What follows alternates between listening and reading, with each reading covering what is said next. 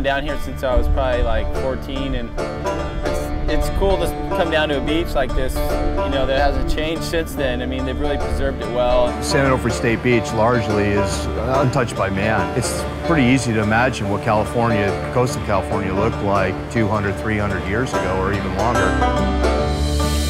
I think the bank and then all the rocks make the wave is good. It consists of all these cobblestones with maybe a little sand mixed in, and I think these help it not necessarily barrel, but it's like a nice, clean, soft wall, and I think that's what makes it so high performance. Lowers is one of the best waves in the world. It's both a left and a right, so it really allows guys to, you know, pick which way they want to go, and, you know, ideally show your whole repertoire on one wave.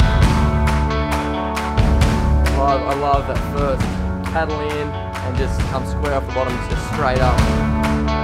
It's such a rippable wave because it's got enough power to push you and you can push back when you push against it, but it's also playful enough to where you can just kind of manhandle the wave at the same time.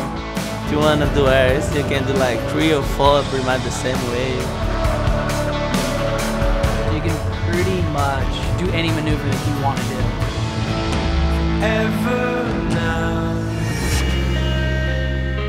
Every year at Lowers, it's like you don't want to miss a heat, you know? Everyone's surfing so well, and everyone looks excited. It makes for the ultimate place to watch and to perform.